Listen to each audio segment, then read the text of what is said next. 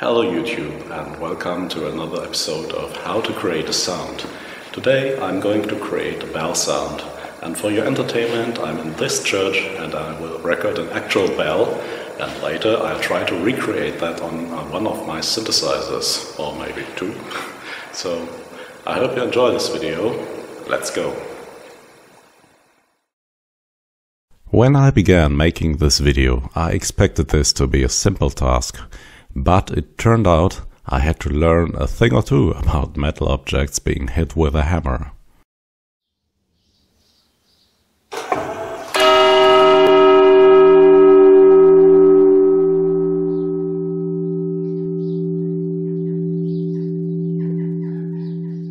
Now that I've recorded the bell sound, I'll try to recreate its sound as closely as possible on two machines today.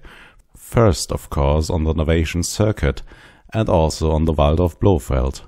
Both are virtual analog synthesizers, and they are in some ways quite similar, but each one has its own special features. But first, let's look at the oscilloscope graph of a bell recording. As you can see, the sound is a rather complex waveform at first, and then fades down to a very clean sine wave. Bell builders call these the strike sound and the hum sound. If you listen closely, the sound is also pulsating very slightly. We'll start on the circuit with a default patch. The sine wave is the easier part. It will need a long decay and an LFO which modulates its volume very slightly. To keep this video short, here are the settings needed. So far, so good. This sounds quite close to the real bell in its decay phase.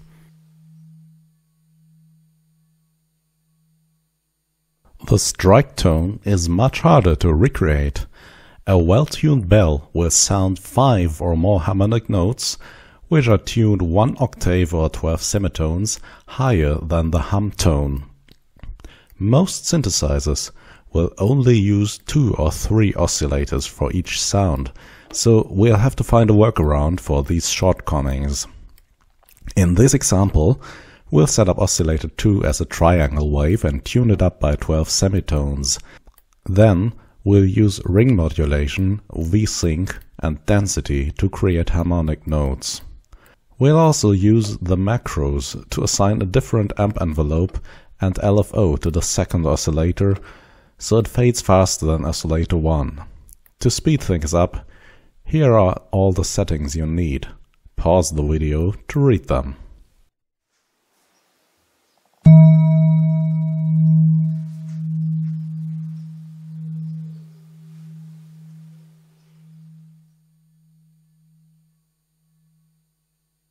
Okay, in the last part of the video we used V-sync, density and ring modulation to add harmonics to our sound, so it sounds a little bit more like a real bell. But what do these things actually do? Let's try to find out. According to Novation's documentation, cranking up density will add virtual copies of the original wave to the mix, which results in a thicker sound. You can then use the detune option to create slightly shifted harmonic overtones. You can hear the result in the background. A ring modulator multiplies the signal of 2 oscillators. For example, if you multiply each value of the red wave in this picture with the corresponding value of the blue wave, you'll end up with the green wave. Ring modulation also adds harmonics to your signal, making the sound more metal-like and hollow. The V-sync option will add copies of the oscillator's wave to the mix. Each time the oscillator finishes its current cycle, all other waves are then restarted.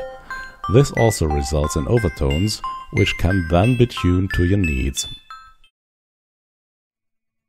Okay, we're almost done. Let's add some fine-tuning to the sound.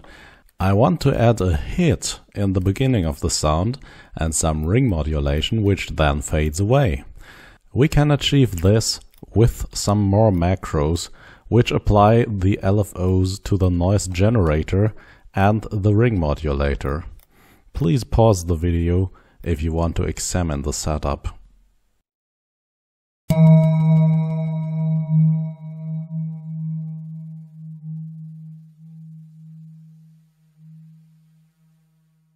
And now for our second synth, the Waldorf Blofeld.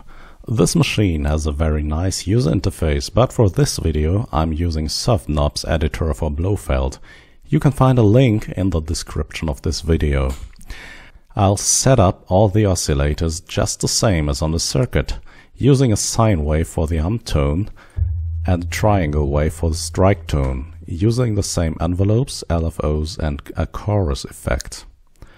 The main difference here is that the Blofeld can use up to 3 oscillators for each patch, and it can use frequency modulation or FM synthesis in a variety of ways. FM takes the frequency of one wave and adds it to the frequency of the other wave. Adding the blue and the red wave results in the green wave. Please be aware that this picture is strongly simplified, and understanding FM requires a deep understanding of math.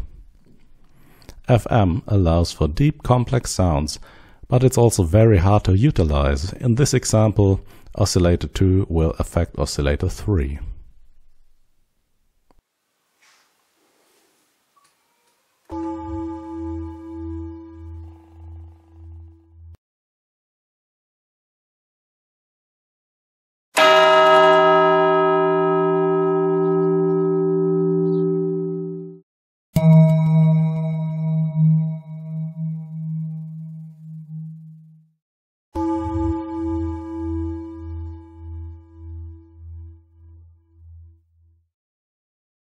So, did I reach my goal? Obviously, no. But there are some insights to be gained from this. The first one is you can't use an analog synthesizer to recreate a real-world instrument.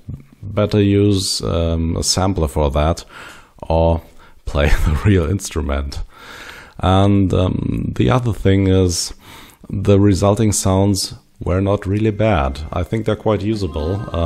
Perhaps add some dynamic filtering to it to use that as an electric piano or something. Well, and last thought, I don't think I even scratched the surface of the Blofeld's sound creation possibilities. So that's it for today. Thanks for watching. And if you like this video, perhaps please subscribe to my channel. Thanks a lot and good night.